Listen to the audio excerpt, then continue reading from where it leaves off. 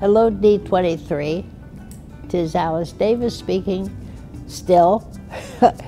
I wanted to tell you about why, with Small World, we had a finale that meant a great deal to us and hope will mean a great deal to you when you understand what we were doing.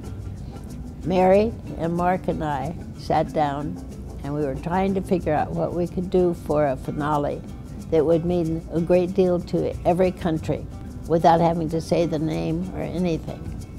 Just the children, and hoping that they would be able to carry on the thought of what white, gold, and silver would mean. White is purity, and when a child is born, they're pure. They're not taught any mean, nasty words or habits.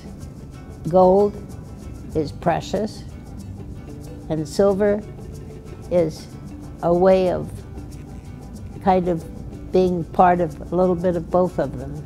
In other words, children, when they first come to the world, they're full of beautiful things. They're full of life and bringing joy, happiness.